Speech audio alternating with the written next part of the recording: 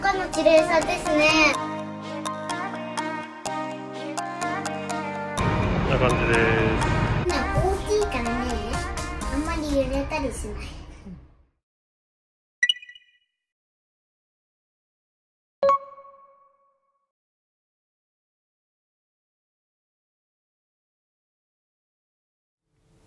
はい、おはようございます。今ですね、7時1分。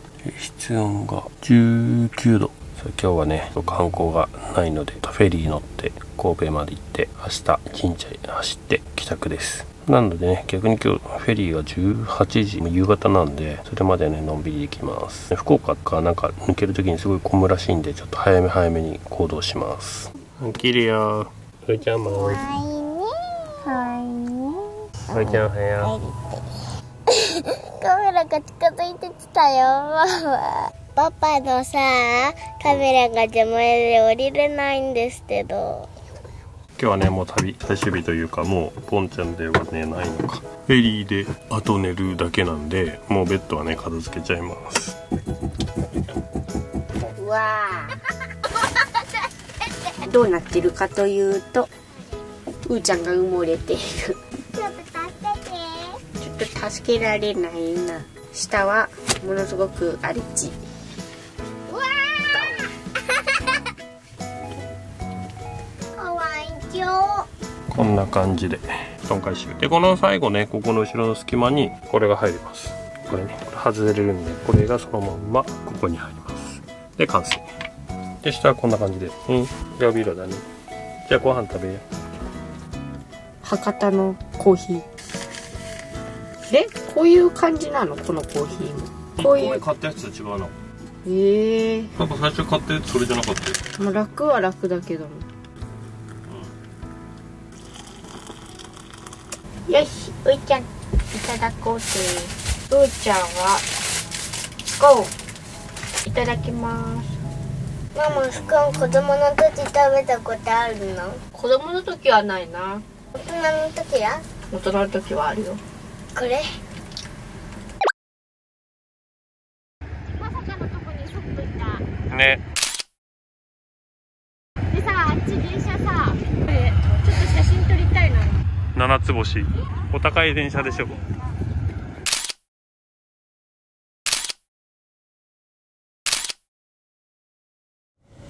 はい、今ですね、道の駅阿蘇を出ました。今日はね、帰宅日になります。フェリーは18時出港だったので、1時間前になんかね、チェックインすればいいみたいなんですけど、17時。僕もあんま詳しくないんですけど、この九州道ってかなりなんかめちゃめちゃ混んだりするらしいんで、ちょっともう早めに行動しようかなと。ざっくり200キロあるんで、今出て、早すぎるぐらいに着いて、で、向こうでゆっくりしようかなと思ってます。ということでね、阿蘇を出て、熊本、佐賀、福岡になるのかな、高速道路上は。多分その周りだと思います、ね。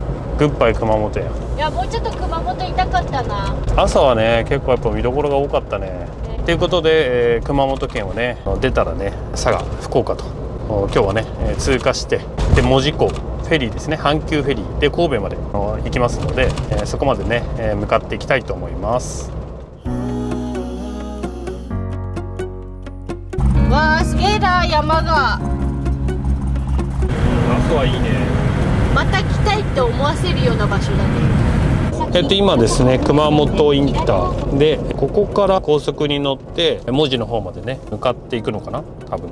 ちょっとよく分かってないですけど、多分ここからずっと高速だと思います。今ですね、走ってたら福岡県に今入ったみたいです。宮山市、これあれなんですね、いきなり福岡なんだ。とりあえず今ね、福岡に帰ってまいりました。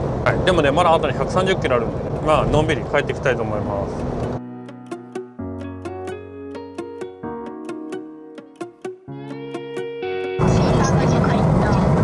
はい、今ですね、一瞬佐賀県鳥栖に入ってますね。これね、佐賀、長崎、左行くと佐賀、長崎なんだ。で、まっすぐで福岡。だからこの九州道を通ると、ちょうど今回行った県すべてここから行ける。次回もこの道走るのかな。大分って書いてあるから。いやー、次回も楽しみですね、今から。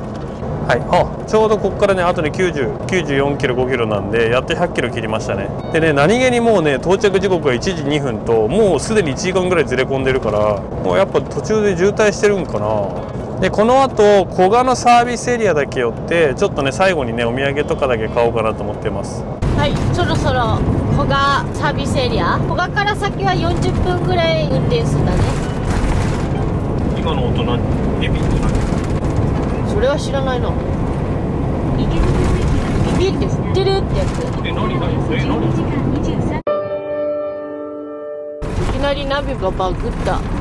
愛媛県今治市大三島町あけびが見つかりました。ここからおよそ4時間42分かかります。どういうこと？とりあえず着いたから一回休憩。どれがいい？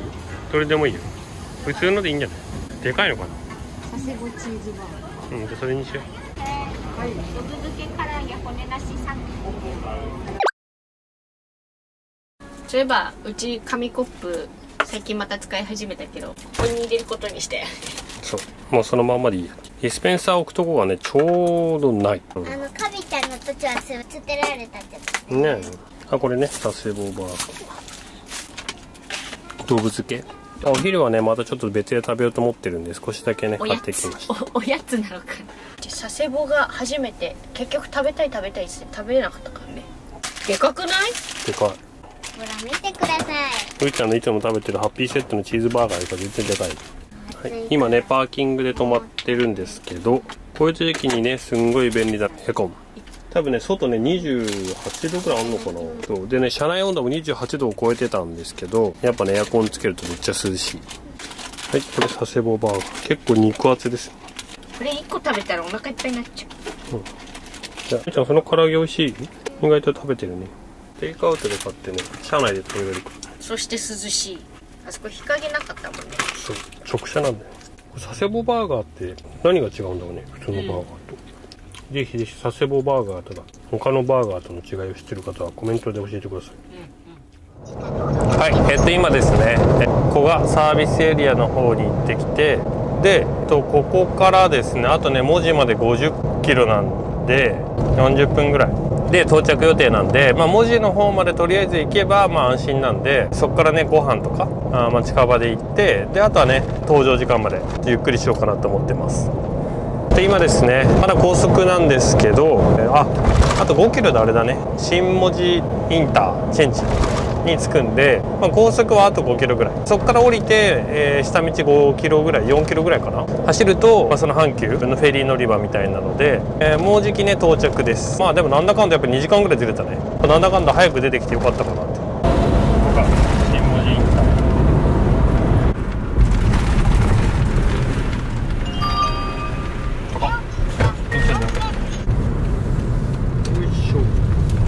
6時40分。おお。大きいねこれ受付？早すぎんのかな。ねえ、そもそも空いてない疑惑。これに乗ります。17時50分かな。5時ぐらいにはいた方がいいのかな。うん。ね、まだなんじゃな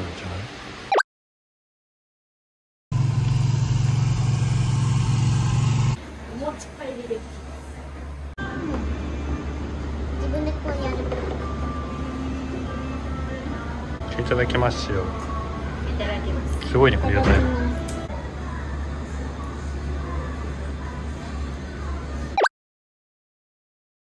はい、でね、今ですね、フェリー乗り場に戻ってまいりました。こんな感じ。中から見るとね。5時50分だから乗車なんで、まだね、2時間ぐらいあるんですよね。で、一応もう並んではいるんですけど、もうね、前もね、実は何台か並んでました。すでに。言うても、時間もね、暇なんで、車の中にずっといようかなと思ってます。で、ただ、やっぱね、室温がね、28.4 度とかなり暑いです。なんで、こんな時こそのエアコンを。よし。ギリギリまでね、ポタ電充電してたんで、多分いけるっしょ。2時間ぐらいなら。多分そんなに温度下げなきゃいけると思う。そして、よし、89% までは回復してるから、いけるかな。オッケー、ついたよ。これでエアコンがついたと。もうね、今ね、風がガンガンです。冷房入れて、USB で回る扇風機。しかも、首振り。こいつでね、サーキュレーター代わりで回しております。お、すごい。今、ポタで900ワットも使ってるよ。エアコンそうだね。冷えるまで大変だね、これ。多分でも外部充電器も動いちゃってるからプラス200ワットぐらいはしちゃってるから、まあ700ぐらいか実質。設定温度がね今かなり低くして先にね寒くしてるんで、その分消費が激しいんかな。はい。22度だ。これ食べたいブリン。じゃあパパのどこ？ちなみにこの歯ブラシで食べな。ういちゃんスプーンないの？ジュースないの？じゃあパパ食べよう。ういちゃんのスプーンないの？残念だね、それ食べれないね。あるよー。涼しいねい車の中。ただきます。はいどうぞ。さああと2時間ゆっくり車の中で過ごしていきます。はい、そろそろね乗ろうかなと思います。あと2、30分ぐらいで動き始めるかな。ママとパパはあれが別々だから。でエアコンね入れっぱなししてたら 26.8 度まで下がりました。体感はもっと涼しいよね全然。まあでももう夕方だからあれなんじゃんかな。今日ね、涼しかったね。お外運転なんだって。そうだね。楽しいんだけどちょっと怖い。2時間ぐらいいた。でもこういう使い方の時はありがたいよね。サブバッテリー一切使ってないんで 100% のまんまです。でポータ電全開もう40ぐらいかな。ポータ電2時間ぐらい全然余裕だったってことか。よしもうね、じゃあそろそろ準備するよ。2時間終始こそうの調子。2時間ずーっと喋りっぱなし。元気なもんだ。子供ってこういうもんなんだよ。ふーちゃんこれ横から見てごらん。どう？おおいっぱいいるね。こんな人向こう側までいるんだね。気づかなかった。じゃあパパたちも準備しよっか。じゃあういちゃんまた後でね。消して。じゃあまた後でお部屋で交流ね。お部屋ね。バイバイ。バイバイ。お部屋ね。はい、これからママとういちゃんチームは4階に行きます。でパパはパパで車で中に入って、ママたちはここからフェリーに乗ります。一回ね乗る時間までは一回待ってよ。どう？あと5分。さあ帰ります。6階で、ここめっちゃレストランが目の前だった。ずーっと向こうなのかも。はい、多分ですねそろそろ乗船っぽい。あ、もう乗ってる。行こう。高さ 4.2 メーター。じゃあ今からね乗船します。よいしょ。はい、今ね乗船しました。もう荷物取ってるんでそのまま降ります。こんな感じです。ママたちはね部屋に行ってるんで部屋に向かいます。6階です。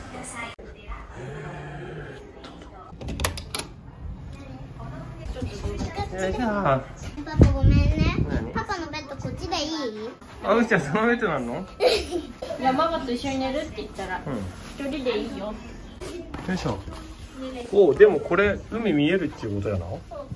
ういちゃんどうこの部屋？いい感じ。いい感じ？トイレだけついてます。この船ね、本当はロイヤルっていうね、客室のね、風呂がついているお部屋があったんですよ。ね、予約した時にはこの部屋しかなくて、いいね、ロイヤル泊まりたかったけど、しゃあない。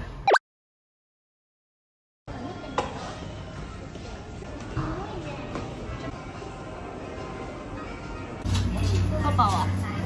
パパもなんかお旅。ご乗船のお客様へご案内申し上げます。どうですか、初めての船は。おの種類の数を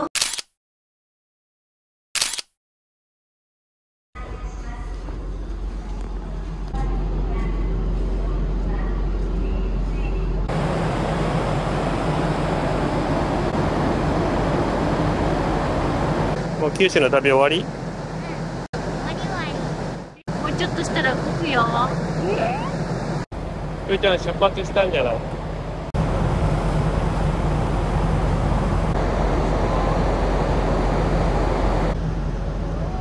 すごいね。どうだようーちゃん、お部屋からの景色は。いい感じ？ママ見て、星も一緒に行ってる。本当だ。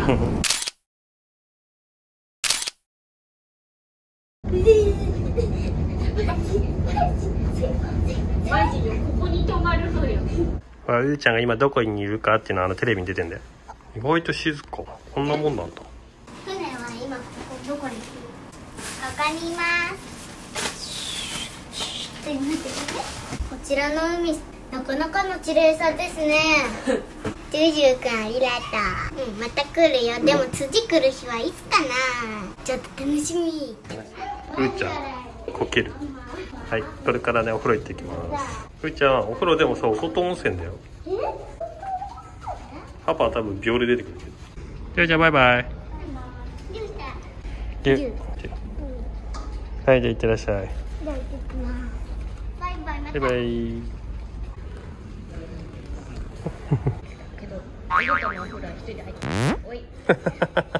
一回お部屋戻る？でそれからご飯食べ行く？これでじゃあ後でいいこうやって選ぶんだ。こんな感じです。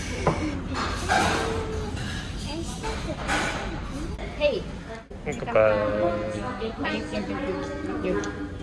何も見えないけど本当は多分なんか海が見えてると思う。初めてのフェリーどうですか？快適？どううーちゃん、またフェリーに乗ってみたい？この船大きいからね、あんまり揺れたりしないよね。雲のようにこういう風に揺れていくの。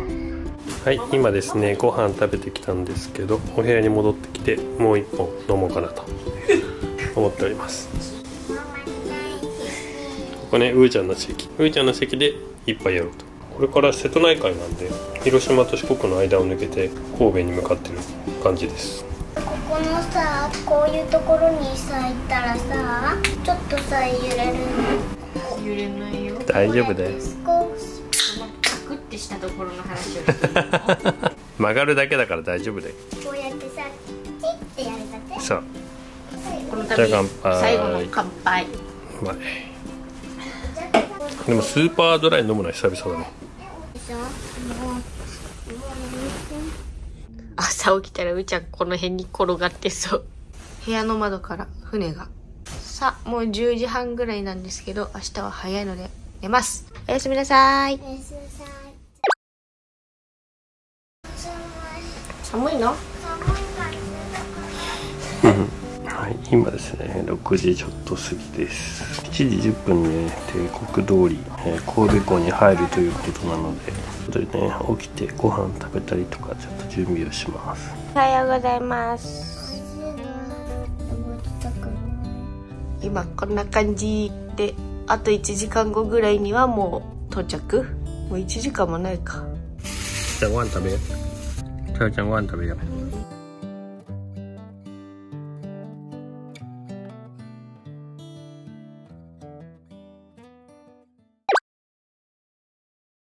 今ですね車の方に入りました。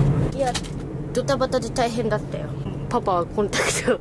そうパパねちょっとね車にねコンタクトついちゃって、メガネとコンタクト。今乗車してとりあえずすぐコンタクトして、で今席に着いてると。で今7時17分だね。この車早っ。この車早っ。さあ出ますよ。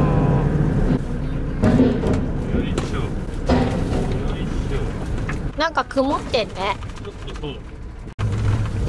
こんな感じで降りるの。初めての大きいフェリーでの帰り。時間はかかるけど車よりは快適だな。自走でめちゃくちゃ走るよりは。何もせず神戸来た。ヤマトは今乗ってきたやつだけど、隣のはサンフラワーだね。あれがサンフラワー。これは神戸から大分に行くらしいよ。あれがサンフラワーなんだ。ね。初めて見た。はい、でここからですね神奈川の方までね帰っていきたいと思いますので、でもねもうね480キロなんで、もう気持ち的には楽だよね。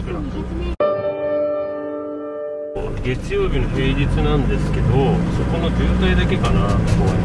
はい、ということで、ここからね神奈川まであと482キロ頑張って帰りたいと思います。神戸で高速乗ろうと思ってるんだけど、ナビが分かりづらくて道間違えて今迷走中。でもなんか今のとこから乗れたと思うんだけど違うの。降り立ったこともない道路だから余計に分からん。とりあえずもうちょっとで高速。今大阪に着きました。でさっきねちょっと神戸港着いてから若干前乗りになってて、なんとかね西宮インターから登って、で今走っております。でももうなんかすぐ大阪に入ったみたいなので割とすぐだった。さあ今大阪からもうちょっとしたら京都、この区間マジで早い。今三重、そうもうすぐ鈴鹿か、まだギリギリ滋賀かで、この土山を過ぎたら三重、トンネルで。はい、今ですね豊田ジャンクションの近く、伊勢湾の名港のところをね渡ったところなんですけど、もうすぐね東名です。だいぶね進んできました。残りちょうどぴったり300キロ。まあそろそろ渋滞大変ゾーンで、この名古屋近辺は抜けたかな。まだね時間が10時前なんで、刈谷で1回止まってトイレ休憩だけして、でそれからちょっとまた走ろうかなと思ってます。はいということでね、まずはね刈谷まで行っちゃいます。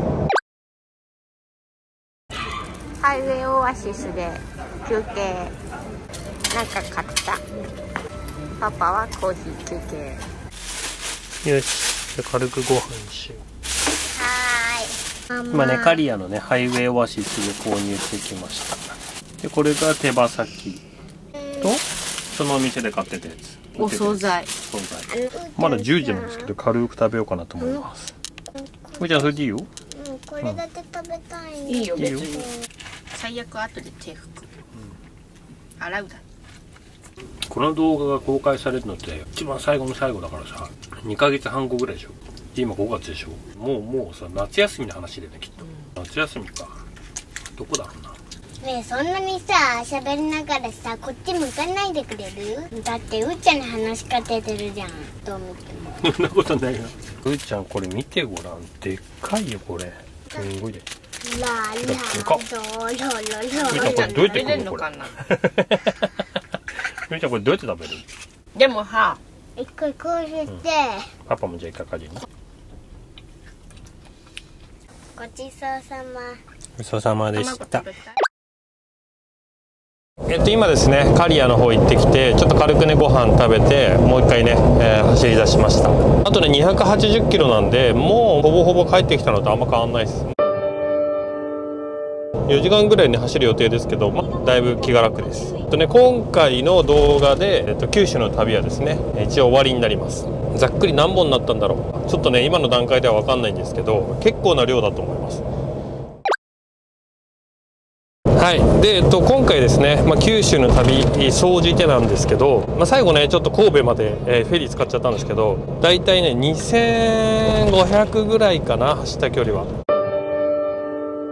これだけねやっぱね長い旅をこの車になってしたのは、もちろんね今回が初めてで、前回のカビゴンの時ですら多分こんな長い旅したことなかったんで、その辺なんだろうな、電力不足とかそういうのもいろいろ懸念して、ポタ電もね少し多めに持ってきたんですけど、結構ね電気は足りました全然。RV パーク寄ったとかもあるんですけど、実際ポタ電とかも走行充電させたりとか、そういう新しい使い方もできて、でだからキャンピングカーの生活で、10日間ぐらいしてたんですけど、その辺はね全然苦がなく過ごせました。それがね今回九州の旅10日間ぐらい通して、気づいたという点です。思ってた以上に快適に過ごせて、なんかねまだまだいけそうな感じで、もう一点が、九州そのもの、今回その初めてで、僕もママもあとうーちゃんも初めて九州に入ったんですけど、福岡、それから佐賀、長崎、熊本、今回この九州4県を旅したんですけど、総じてねすごいね自然が豊かで綺麗で、景色がすごいで、それがね山がすごいとかじゃなくて、緑も海も綺麗だし、なんかねちょっとね思ってた以上にすごかった。そう、フィールドが違うなっていうのをすごい感じました。観光地はね当然観光地とかも当然行って、そういうね文化とかね、そういう歴史とかそういったものも触れたりとか見たりもしてきたんですけど、やっぱ全体を通してなんか雰囲気がすごくいいなっていうのが今回ね行ってみて思いました。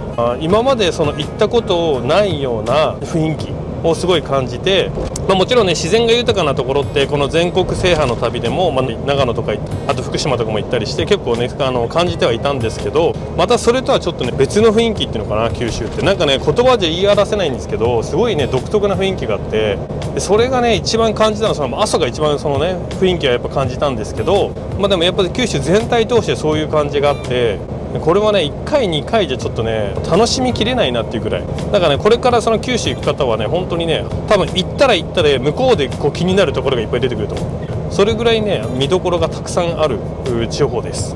で、今回4県しか行けなかったんですけど、もちろんねその鹿児島、それから宮崎、大分、この3県に関しましてもいずれ必ず行くので、その時にねまた九州に入れるので、すごいね今から楽しみです。で、あと3年ぶりに長崎でお会いした西からマンボウさん、3年前はねまだご夫婦2人だったんですけど、今回はですねちびマンボウちゃんっていうねお子さんもいて、なんだろうな、そのちびマンボウちゃんとうーちゃんがこう一緒に手をつないで歩いたりとか、一緒にしてるシーンをなんか見たらすごい感慨深いなと。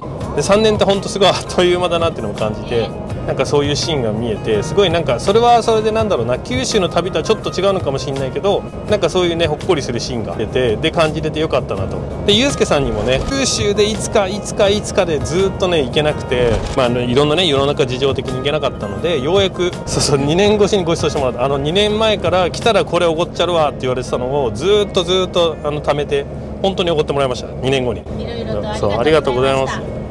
はい、ということで今回はですね九州の旅、福岡県、佐賀県、長崎県、熊本県、九州4県、こちらですね一応到達ということで、次回ですねまた長期連休の時は少し遠出で、普通のね2泊とか3連休ぐらいであれば、もうちょっと近場のところで全国制覇の旅に行けたらなと思っております。はい、ということで、今回の動画はここまでになります。最後までご視聴いただきありがとうございます。次回の動画もよろしくお願いいたします。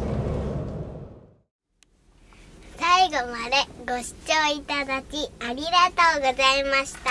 チャンネル登録、高評価、インスタもおすすめ動画をよく見てください。じゃあ次の動画でお会いしましょう。バイバイ、バイバイ、おやすみ。チ